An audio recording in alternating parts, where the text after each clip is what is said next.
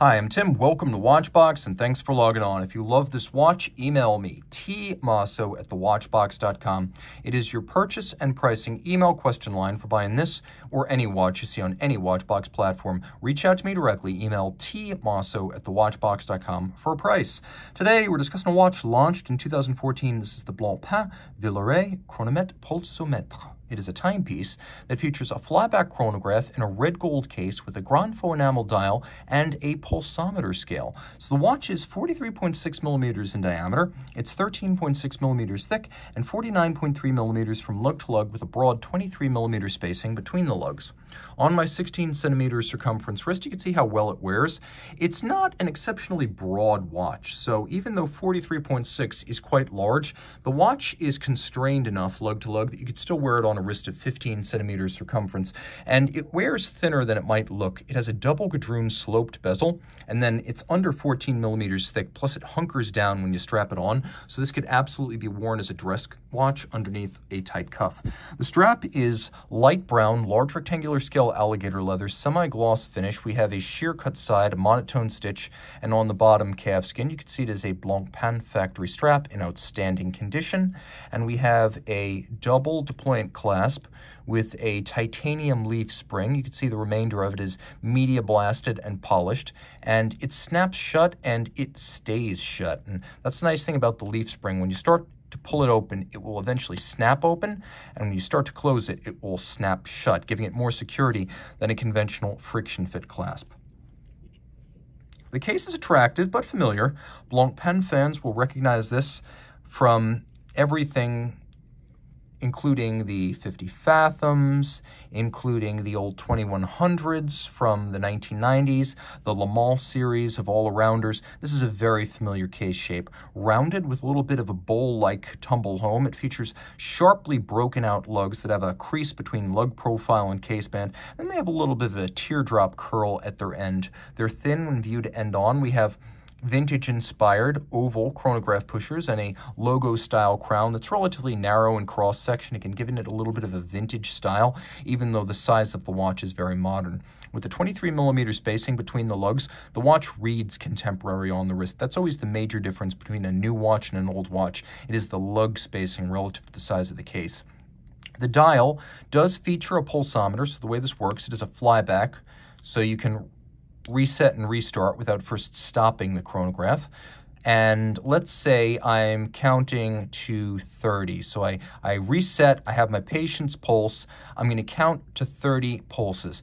Now, chronograph running, counting to 30. If I were to stop the chronograph there, that's where I hit 30 pulses counted. My patient has a pulse rate of 200. That's not good. So you hope that it's going to be lower, but that's how it works. You count to 30 while the chronograph is running from a stop, and then as soon as you hit 30 counted, you stop and you read the beat per minute rate off of the scale.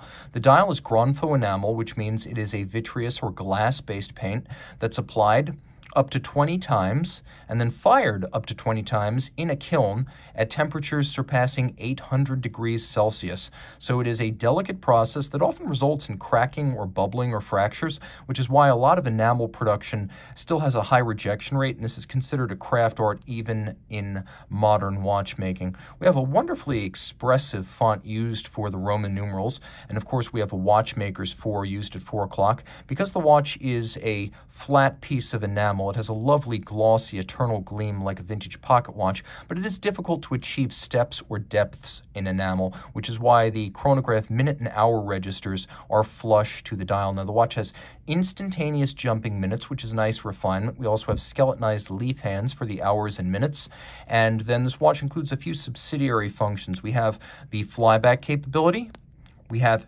hacking seconds. Let's just make sure we're not in the date change danger zone there. And then we also have a quick set system so you could rapidly cycle the date. Flip the watch over and we have the modern caliber F385. It debuted in 2013 on the Bathyscaphe chronograph, and it is a huge upgrade over the old Blancpain Villeret 1185. Well, it does have some family resemblance to the bridge designs of the 1185. It's a very modern watch. Remember, Frédéric Piguet is manufacturer Blancpain today, so this is a Blancpain manufacture movement. It fills the case back nicely. It has a wonderful scalloped golden cap to the rotor itself. The rotor is made of gold, but you can see that a two-tone effect is applied. So we have a contrast between satin and then that shaved scalloped profile, which looks absolutely divine. Technically speaking, it's impressive. Automatic winding, it has a 50-hour power reserve, and that in spite of the 36,000 vibration per hour beat rate, so 10 beats per second. That's why the chronograph seconds hand sweeps more smoothly than on a conventional chronograph. We have a column wheel for crisp actuation, but then we also have a vertical clutch, so when the chronograph engages, there's no jump or stagger or sway. It engages without any additional play, and because of the vertical clutch, you can leave the chrono engaged full-time without any additional wear and tear. The movement is adjusted in 6 positions, which is one more than a standard chronometer. And it has a full balance bridge anchored on both sides with a free-sprung architecture to make it very tough against shock. And then it has a silicone anti-magnetic hairspring. The watch features 37 pivot jewels, and among the highlights are features like this wheel that sits beneath a skeletonized drivetrain bridge, and you can see that the shape of it is very much like the spokes of the Lamborghini Aventador, and the idea there is that it highlights Blancpain's long-running relationship with Lamborghini during the 2010s. So that's a little automotive nod right there.